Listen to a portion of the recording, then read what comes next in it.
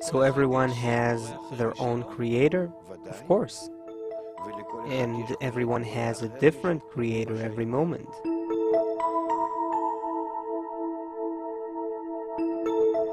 It sounds like heresy, but this is what Rabbi Zushi said also. Every day I have a new creator. This means that every day he rises, he gains new vessels called kachabzon, different level of oviyut with a different level of light revealed. So his vessels called kachabzon with the lights called Na'anchai is what we call the Creator's name, or the image of the Creator that I attain. My image of a giver is called the Creator, because I and the Creator become the same thing, adhesion, equivalence of form. I don't attain the Creator outside of me. I only attain Him to the extent that I adhere to Him. I attain Him when we're bonded, not separately.